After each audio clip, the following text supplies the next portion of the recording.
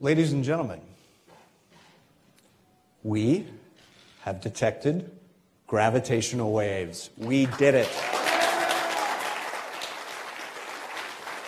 So these gravitational waves were produced by two colliding black holes that came together, merged to form a single black hole about 1.3 billion years ago. They were detected by LIGO, the Laser Interferometer Gravitational Wave Observatory. LIGO is the most precise measuring device ever built. Let me start with what we saw. So on September 14th, 2015, the two LIGO observatories in Hanford, Washington, and Livingston, Louisiana, recorded a signal nearly at the same time, nearly simultaneously, and the signal had a very specific characteristic.